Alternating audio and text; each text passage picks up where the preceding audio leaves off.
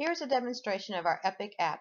It starts with our customized logo that represents our app, and then the first time you run the program, it will ask you for your profile setup.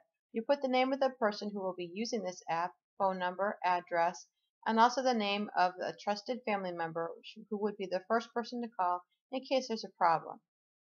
You will only be asked for this information the first time when you install this app, and after that it will save the information and go right to the display.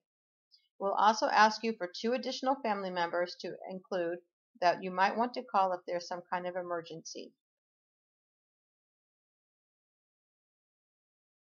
It will also require you to take a picture using the cell phone camera of the person using the app. You'll click OK to accept the picture and notice that it will show up on the display screen. The Calm Down feature will automatically start a slideshow of calming pictures and music that will help the person relax. It will go more slowly than what you see here. We would like to improve this feature by making it customizable to include your own pictures and music. You can return to the display screen, and then using the Help button, it will show the people that you included as your family members. When you press the person's name, it will go to the dialer and you can automatically call them. We would like to improve this feature as well and make it even easier to call.